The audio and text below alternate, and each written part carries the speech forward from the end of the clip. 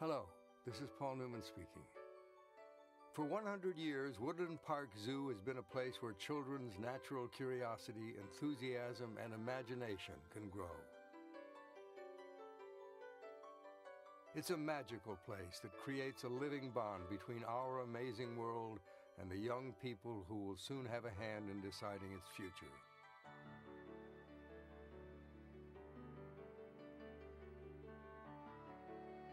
It's a world-class zoo with a world-class dream to secure the funding needed to continue its leadership into the 21st century.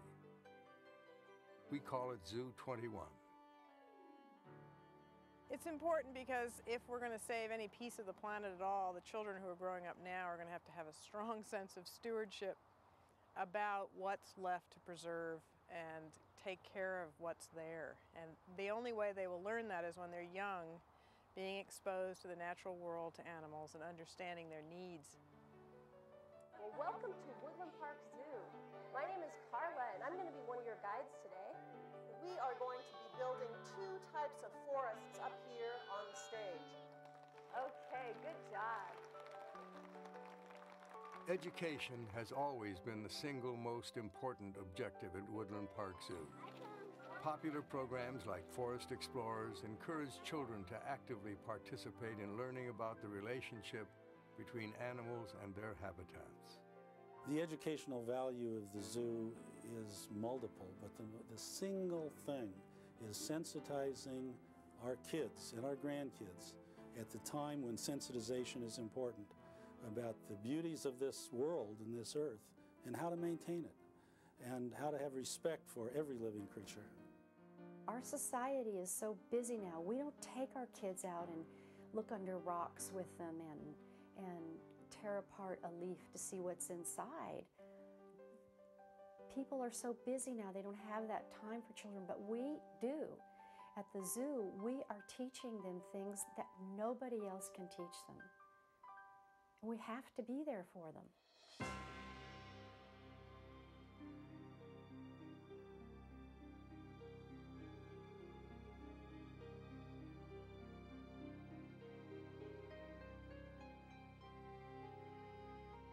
Woodland Park Zoo has always been a great place for people to visit, but not always a great place for animals to live. For several decades, the zoo has been working to replace old-fashioned cages with healthy habitats for the creatures in its care. Woodland Park Zoo has become an international pioneer in the movement to provide natural settings for animals. Exhibits like the African savanna, the elephant forest, the tropical rainforest, and the Northern Trail make this zoo one of the world's finest. But there is still much work left to do. Animals like the Humboldt penguins need a new home, and the zoo's big cats desperately need more space. It was built in 1951, and that's a long time ago. We understand animals better now and the needs that they have, and they need a lot more than what we're offering them right now. Run around with this on. Zookeeper Dana Wooster does all she can do to keep the cramped cats from becoming bored or stressed while they wait for their new home. It's very hard for me to sit here and explain to people why they're in this kind of enclosure when you see the rest of the zoo with these fabulous new exhibits that are really wonderful. And the visitors come up and say, well, what about these guys? Did they get forgotten? And I go, well, no, but you know, it takes a lot of money to house dangerous carnivores, for one thing. Zoo21 plans call for improving the living conditions for the cats, as well as building exciting and vital new exhibits for endangered animals, like Indian rhinos and giant pandas. There are lots of opportunities to give to our community, but this is one that's very special. It's one that we've been working on for 100 years, and I hope for the next 100 years. It's one where we have achieved world-class status. The zoo's commitment to education and to the creatures in its care is equaled by its mission to conserve animals in the wild. Woodland Park Zoo participates in the Species Survival Plan, a cooperative conservation program to help save animals from extinction.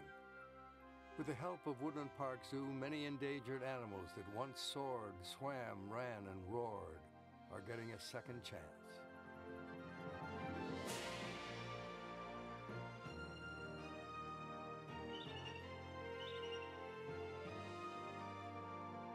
My hope is that the zoo will play a fairly significant role in developing an appreciation, especially in young people, as to what their responsibility is and how marvelous these creatures are, whether it's insects or elephants.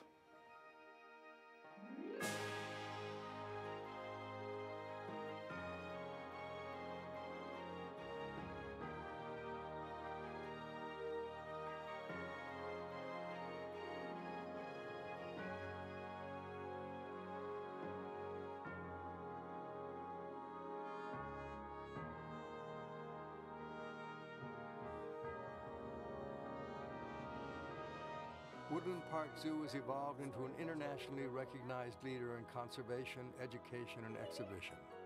But it is still a work in progress, a work that needs support today if it is to continue into the next century, bridging the gap between people and the natural world.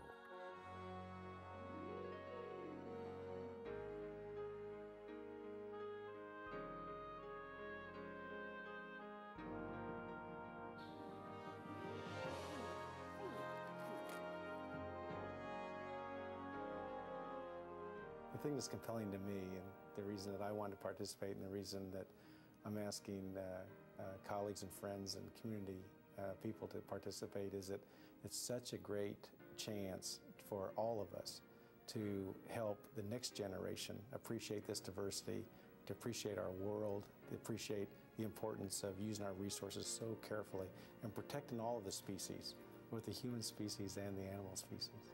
Be a lonesome world without the animals.